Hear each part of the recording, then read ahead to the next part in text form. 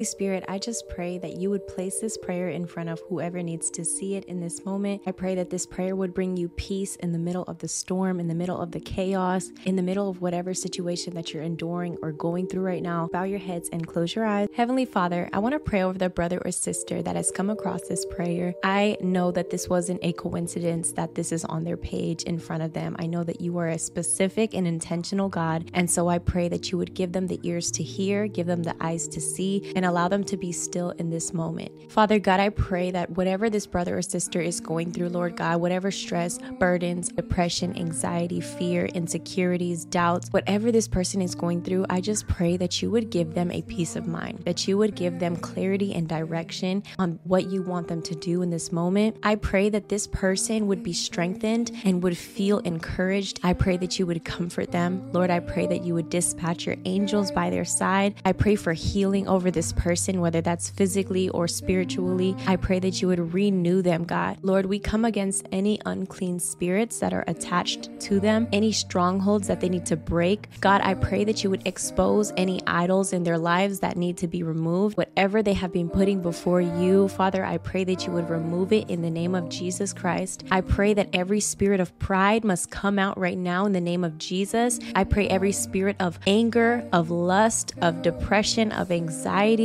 of temptations of the flesh, we rebuke it right now in the name of Jesus. I rebuke the spirit of Jezebel over this person. I rebuke the spirit of Leviathan over this person. I rebuke every single unclean spirit, Lord God, that is attempting to attach to them, Lord God. We cast out every single demonic spirit that is operating through them or people around them, Lord God. I pray for restoration over this person's marriage, over their relationships, over their friendships. Lord, I pray that whatever sickness that they might be going through or that a family member or a loved one is going through, I pray that you would do a miracle, Lord. I pray that you would strengthen this person's faith, that they would trust in you. I pray that they would have faith as small as a mustard seed, my God, to move a mountain. Whatever this person has been asking for, I pray that they would believe it, and I pray that it would align with your will, God. I pray that your will would manifest over this person's life, and that they would surrender the plans that they have envisioned for their life, and that they would trust in your plans. Help us to let go of any toxic friendships, any relationships that are not from you, God. We pray that you would remove the counterfeits, give them a sound mind, God, in this hour. Lord, give this person the strength to let go of anything in their life that they need to let go of. Allow them to break free from everything and anyone that is hindering them. We declare freedom from anything that is coming in between our relationship with you, God. Allow this person to find contentment with just you, God. Allow this person to find comfort in the loneliness, Lord God, in the single season with just you, Jesus. In Jesus' name we pray, amen.